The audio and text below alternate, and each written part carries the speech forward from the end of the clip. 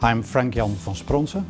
I'm a pediatrician in metabolic diseases in the University Medical Center of Groningen in the northern part of the Netherlands. And I'm involved in PKU and some other diseases with defects in amino acid metabolism. Guidelines are about statements, and the statements are about as much as evidence.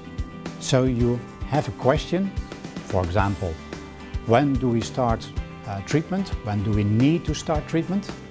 Or what should be the upper target Phe concentration in a special period of time?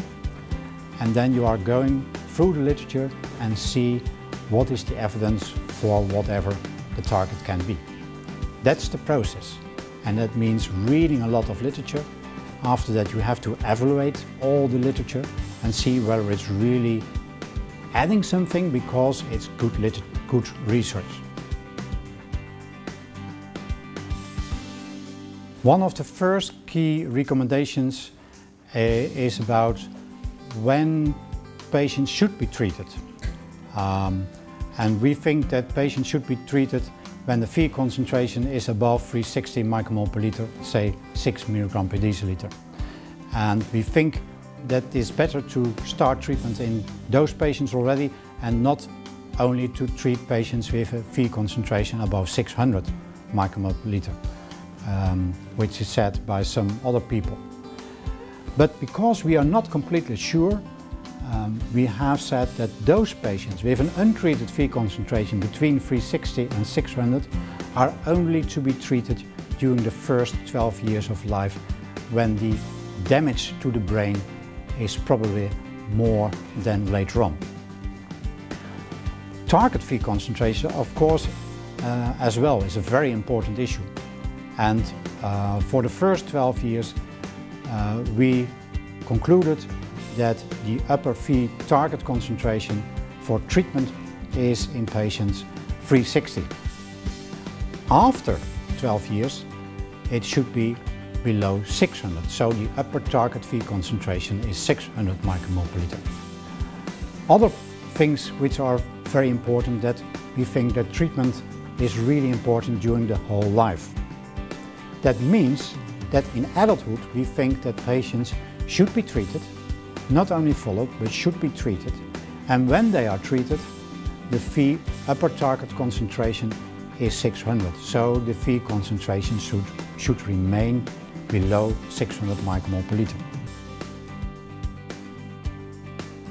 We consider it very important that the neurocognition outcome is measured twice during life, at 12 years and at 18 years.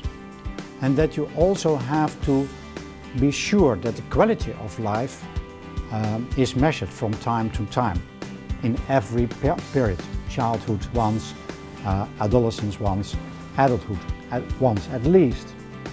But that you have in your yearly visits to have an idea from it, not by a questionnaire, but really going into detail with your patients. And of course, quality of life and behavior, etc. is dealt with in the normal clinic visits during the year that you control them.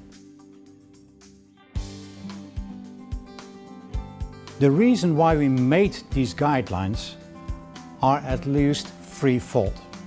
First of all, the consensus paper of the Europe by the E.S.PKU, Tobias Hagendorn, clearly showed there is a lot of difference in care in PKU around Europe.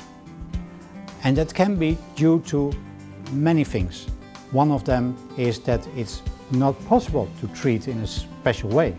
But the other one is a lack of knowledge, a lack of guidelines, a lack of directions how you should treat. That's one of the reasons. The second reason is to make it really comparable throughout Europe, that you get the same treatment everywhere, and in the meantime you can also compare the results of the treatment of the patients. And the third reason is to urge people and governments and insurance companies to be so kind to get the treatment into the country or into the center.